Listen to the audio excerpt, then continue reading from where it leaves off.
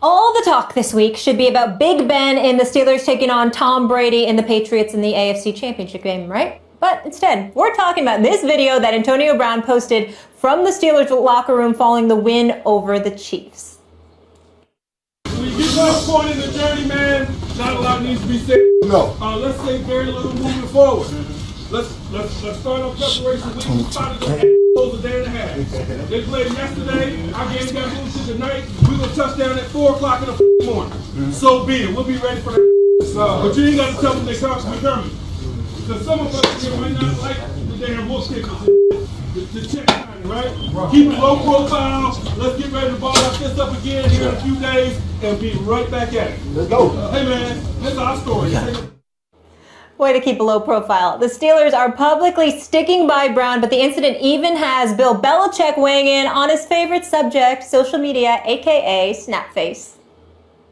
I'd appreciate it because, like I said, everybody in this league is, in my opinion, you have to be to play the sport. The coaches didn't become head coaches by being nice guys. Well, as you know, I'm not on Snapface and all that, so I don't really get those. But I'm really just worried about getting our team ready to go. Not really too worried about what they put on Instant Chat or whatever it is. Oh, that never gets old. Instant Chat and Snapface. Ryan Clark now with us. Good to see you. Good to see you guys as well. Stephen A., is it wise for the Steelers to be supporting Antonio Brown here? Well, I think it is, because what you don't want to do is make it bigger than what it is, because you've got an AFC Championship game to play in this weekend.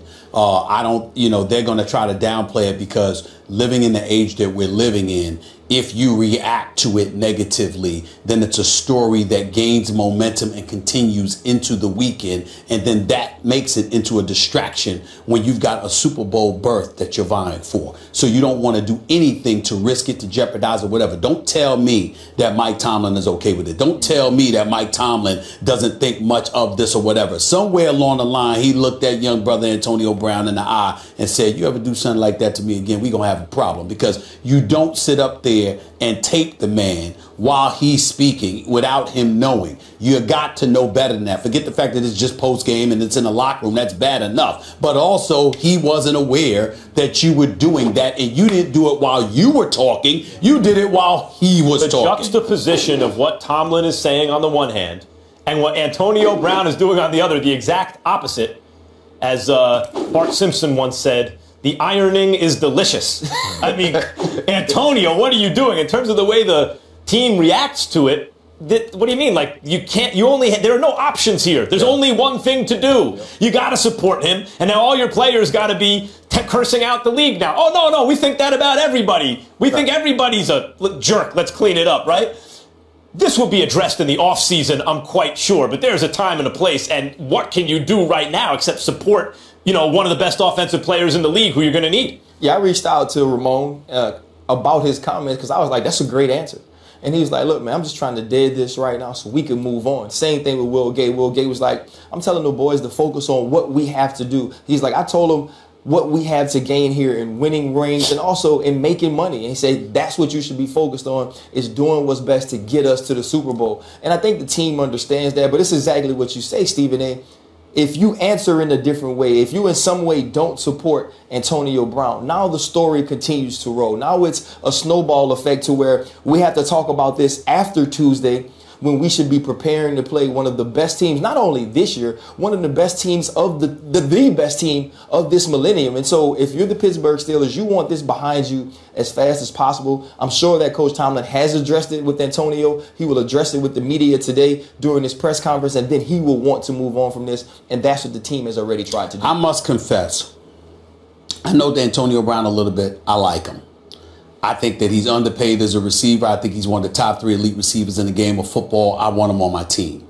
But what you said yesterday resonated with me profoundly, because you're not just a former football player. You played on this team. You won championships with this team. You know a lot of players in this team. So I take what you say very, very seriously.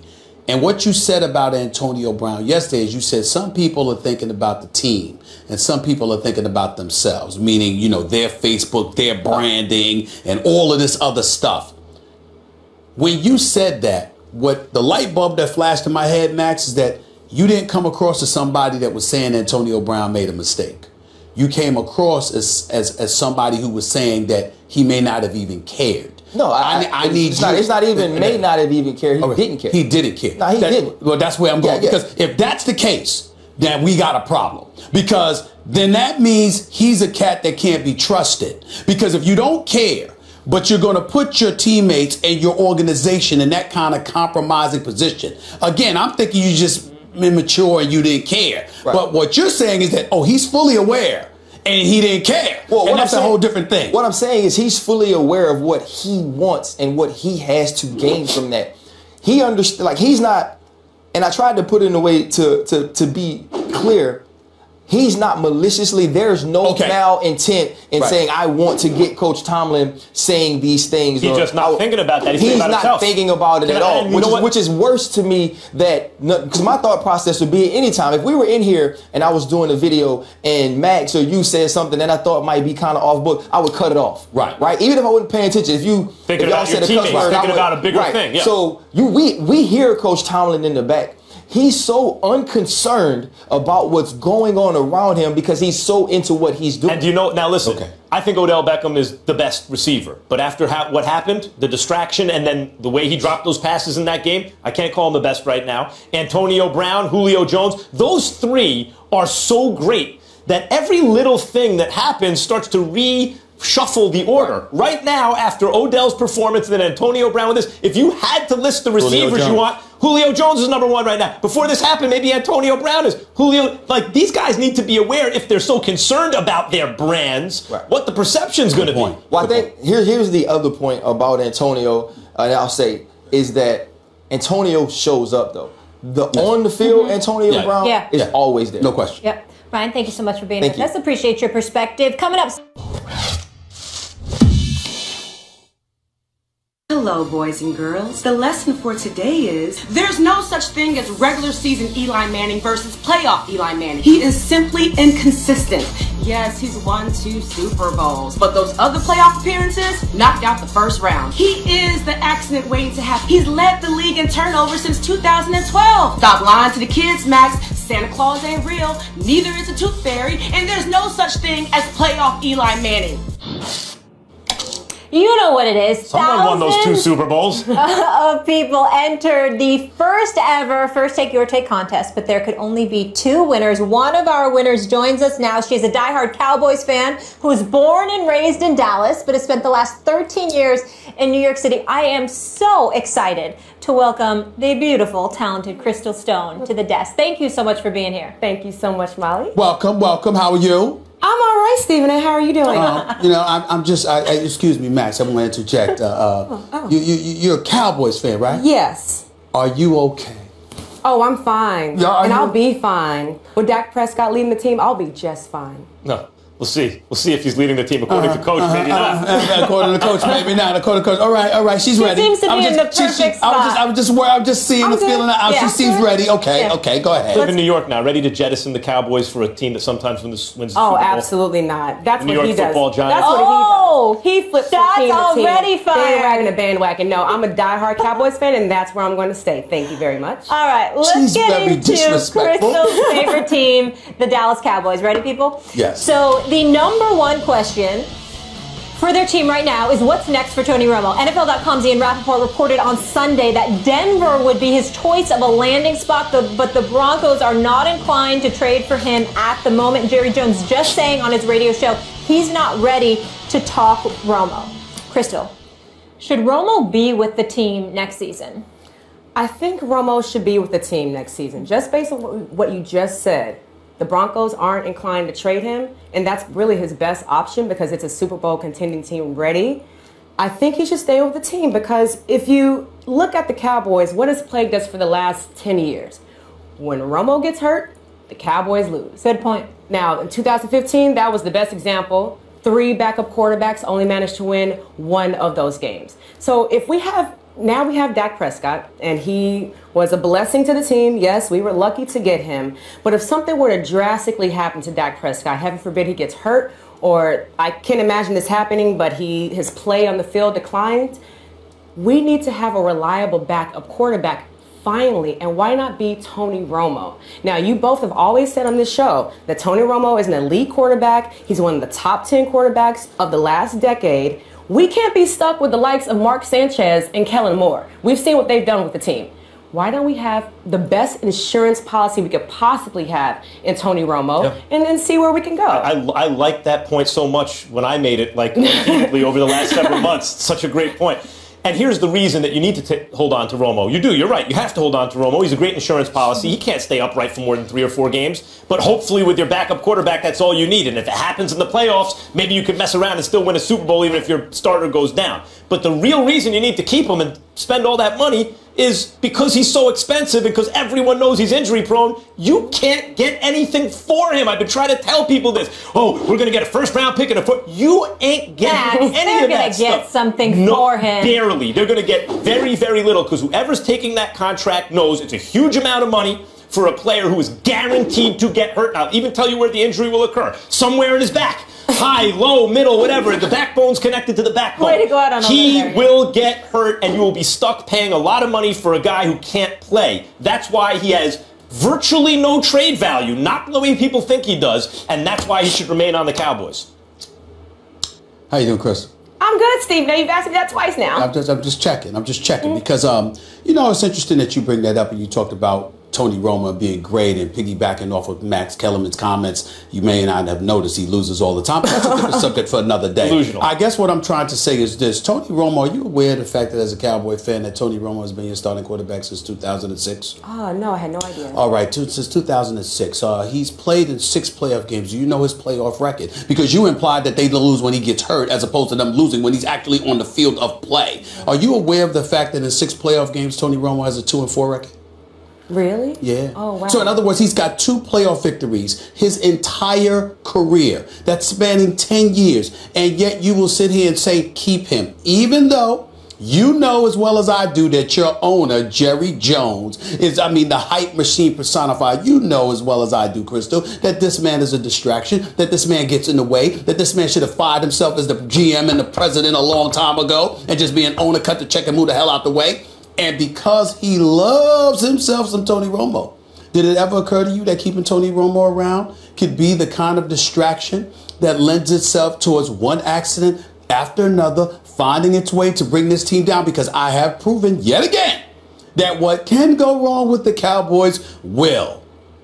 Okay, so you talk about Jerry Jones. As a diehard Cowboys fan, I've always told my friends here in New York, because they're like, oh, get rid of Jerry Jones, get rid of Tony Romo. There's 2 facts, now just one, that we always live with.